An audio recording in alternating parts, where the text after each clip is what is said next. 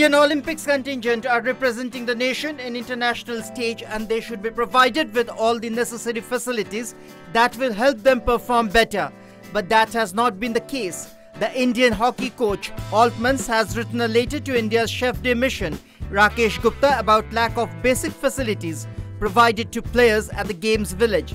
Since day had passed and there was no reply, Indian hockey president Narinder Batra shared pictures and videos on social networking site and blasted Gupta saying, "Have you all gone on a paid holiday to Rio? The problem is being faced by both men's and women's team."